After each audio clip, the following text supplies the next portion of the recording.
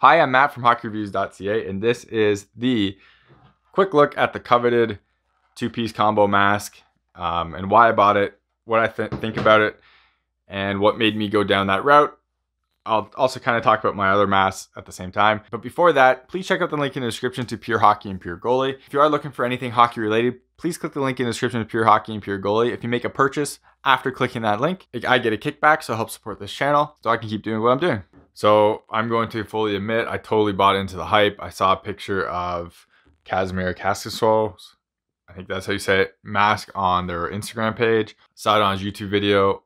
I thought it was interesting the way it looked. Decided their covet isn't that far away from my house, so I decided to contact Ron, see if I could go try some stuff on to see what they had. Ended up driving there, going there, ended up bringing my mask with me, put this on. I heard it had great vision, ended up putting it on, noticing a huge difference right away, just in the basically below the face vision. And I liked the fit of it. I liked it was comfortable. I tried on Phoenix Copley's mask, which was also on their Instagram page, and it fit me pretty well for like nothing else.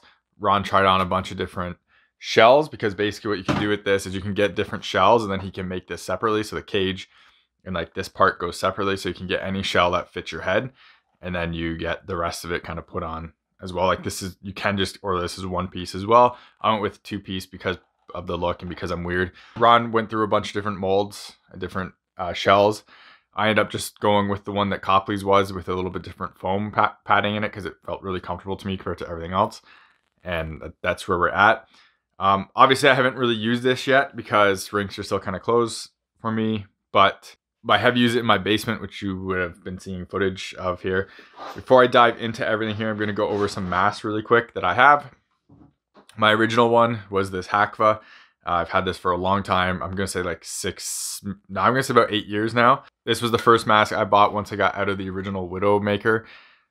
Very heavy, was a tank, worked fine for me. The foam's got all crap in it, so I replaced it with Maltese, but the mask itself did not fit me at all. You can see how I have like layered Maltese on the side, or hopefully that comes off, because that basically, the helmet was like too big for me, and I was kind of just trying to attempt to fit it right. It's very heavy. It works well though. It worked for me, but I want to move on from it. I bought a Protechsport. You have to send in a face mold of plaster, and you send it in and they build it for you. This one was made September of 2017. So that's how long I've had this one for. I'm a huge fan of this mask. It's super comfortable. It's pretty stiff, as you can see. Not a lot of flex there. This one is made of Kevlar. Protechsport doesn't do a carbon version, and not getting into any of that. Huge fan of that mask. Love the cage, the cheater cage on it. I actually have another one of these on order, but I wanted a backup one, and that's why I kind of went over to Coveted, because this one is kind of, I'm going to sell that one. So we'll get rid of that one for the time being. Yeah, like I said, really like this mask. I haven't done a review on this mask, even though people have asked, just because their wait time is so long on this that it's like not really worth it in my eyes, because it's not something you can just buy and pick up. Maybe I will if enough people ask for it, but I mean, it's comfortable and it works for me. But anyways, moving on from this, I love it. Have no problems really with sight lines or anything with that. I'm very comfortable in it. It's protecting me well. I saw this though and wanted to try it, and really liked it when I put it on, and really liked the extra visibility, so I did that. So what comes with the mask? One, I could go to their factory and actually talk to Ron and try stuff on. Obviously, if you're not around, you can't do that. I'm not really going to talk about whatever their guarantees and stuff like that is, because I'm not going into the whole, like, whatever their selling spiel is. I'm just talking about the gear and like why I bought it. You get this mask bag, which is always nice. It's just a vented mask bag. I haven't used a mask bag in the past when I'm actually playing games, but I guess I will now for this. So you get parts bag, which is screws. I think there's extra straps in here. I honestly haven't even looked at this, because you get their business card. I haven't looked at this just because it hasn't really concerned me at all. Extra clips, which is always nice. Extra screws, also very nice. And there's some stickers in there too, or a sticker in there too. And there's some sort of note in there. All right, so inside there is this note in here which has like thank you for purchasing, and then it has warranty instructions, and then pictures of their different masks themselves.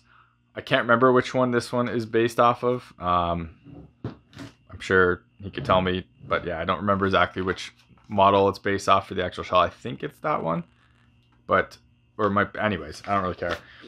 That was in the bag, so that's kind of cool. I like, and a little extra foam for attachment as well, which is nice in case I guess you need to make any modifications. You don't get this in there. I bought a second cage just because my cages get dented all the time.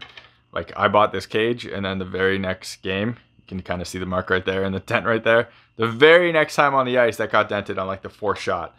So I always dent cages, so I just bought an extra cage just like that because I knew I'll need one in the future. Went with stainless just because I think this was going to be my Ducks mask. So silver kind of works with that.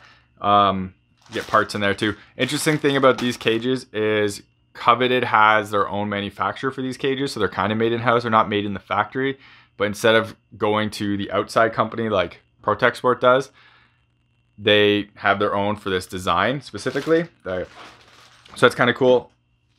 So this helmet itself, I guess I'll kind of show this. So you get this normal terry cloth. They have different colors you can use. I'm going to use this one for a bit, see how it is.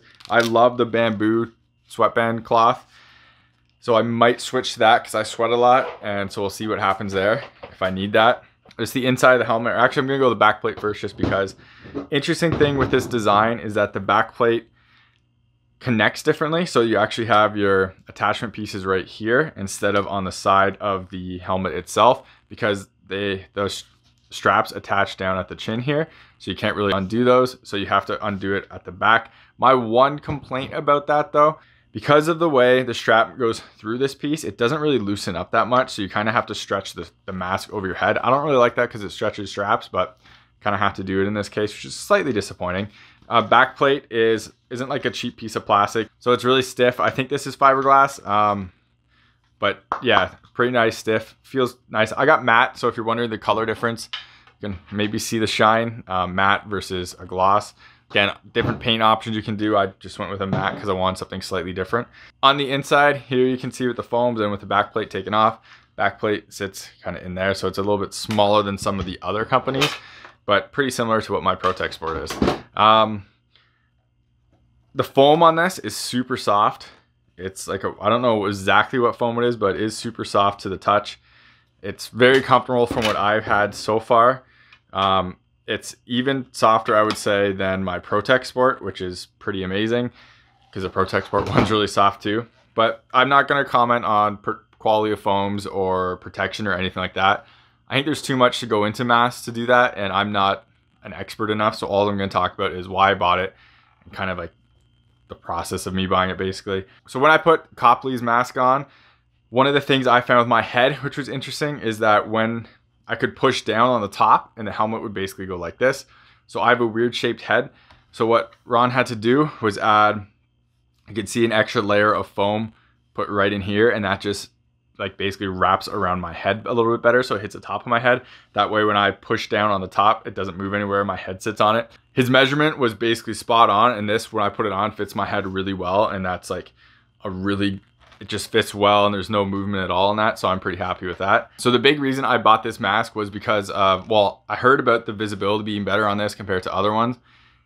So I went to the factory, tried it on, and basically I said to myself, okay, if I notice anything different, and if I'm kind of impressed with this, I'm gonna buy it. All right, so I put it on, and I'm like, okay, this is a mask. Didn't really notice much. It felt very airy inside of it. So then I put my Protechsport on, and I immediately noticed a difference, specifically down here and on the sides.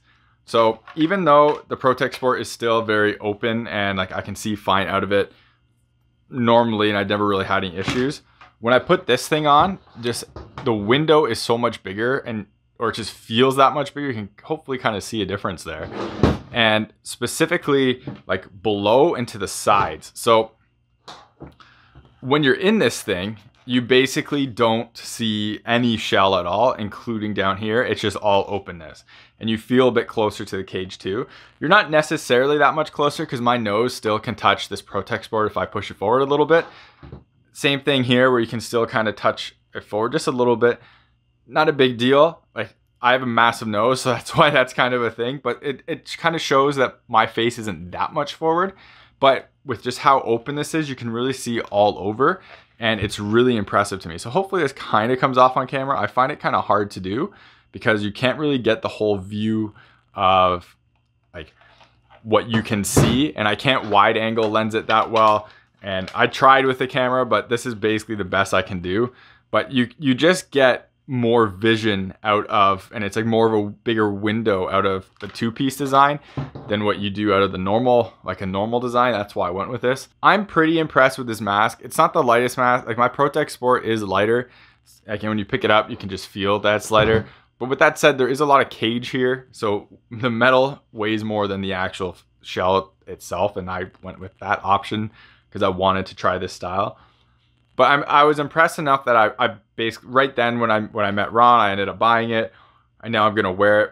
The one thing that he did specifically for this mask, and he asked if I'd be wearing a dangler, is he extended this piece a little bit because he thought my neck was a little bit exposed when I tried on the Copley one. So this part is a little bit more extended than other people, so you can get some changes like that.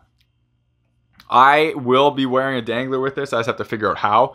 And I don't have one right now. I need to buy a new one because the iTech one's cracked. So I'll be putting one of these down on there. You can see in the gameplay footage, there is a bit of a gap. My chest seems to cover most of it, but I want that gap just extra covered. And I think if I can get the dangler low enough, like on this, it shouldn't affect my visibility down either because you still have that bigger window.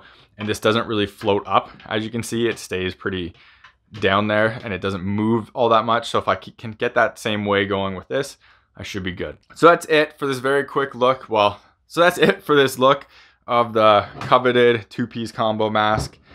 Again, no comments on protection or anything like that. I'm not going to get into that for goalie masks.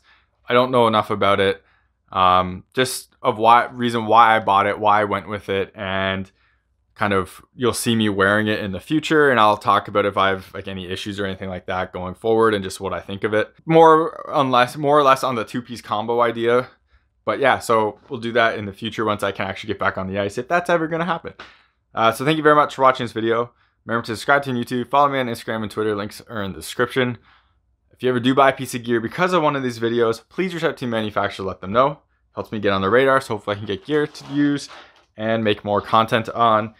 I bought this myself, so came out of my pocket to do this, which is okay, but I'm just making that really clear. If you are going to buy goalie gear, or any type of hockey equipment, please check out the link in the description to Pure Hockey or Pure Goalie. Doing so, clicking that link and making a purchase will give me a kickback to help support this channel and help me fund continuing to do what I'm doing. So thank you very much for watching, and take it easy. You're watching HockeyReviews.ca.